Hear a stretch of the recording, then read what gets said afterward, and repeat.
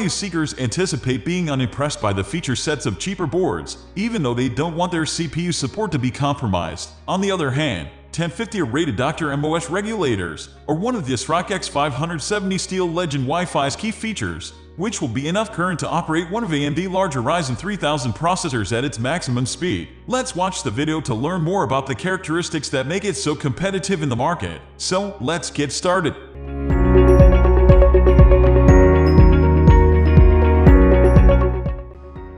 One of the things you get is Intel's 2.4GB/S Wi-Fi controller, which adds $10 to this part when compared to the otherwise identical X570 Steel Legend. Though we consider that to be a value benefit, anyone who is certain that they will never use Wi-Fi can look at the rest of today's coverage as a discussion that covers both versions of the board. The added controller is prominently displayed mid-board, making its absence noticeable on the version that doesn't have it.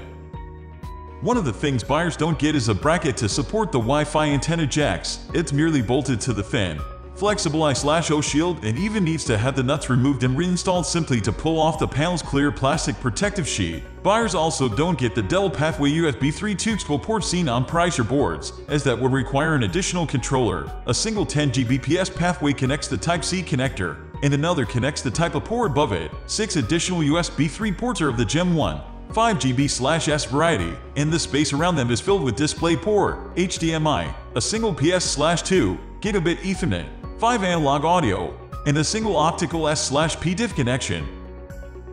X570 Steel Legend Wi-Fi X buyers also miss out on SLI, though most buyers at this price point probably won't miss that at all. The 16 pathways of the top PCIe 4.0 slot are fixed, leaving the middle X16 length slot with only 4 lanes, though those lanes are PCIe 4.0, which offers double the bandwidth of the PCIe 3 lanes you'll get on boards with other chipsets.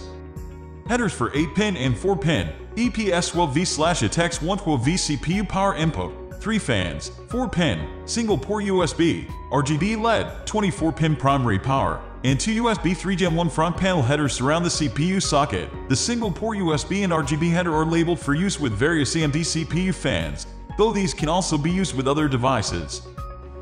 Front panel audio, TPM, Thunderbolt add-in card, 2 4-pin fan, RGB, ARP, 2 dual-port USB, PC speaker/legacy power LED, and Intel standard front panel button/LED headers line the X570 Steel Legend Wi-Fi X's bottom edge. Above those are 2 4-lane PCIe 4.0 2 slots, 8 SATA ports, 3 PCIe zone slots, in addition to the X16 length slots mentioned above, and the PCH heatsink. That little black integrated circuit poking out from under the PCH SIG is an ASMO 1184 PCIe 2.0 Zone to X4 Smart Switch, which allows the Wi-Fi and Gigabit Ethernet ports to share the chipset's one remaining PCIe lane. We hope you found our in-depth review helpful and informative. Comment below if you have any questions about this review or explanation. Thanks for watching.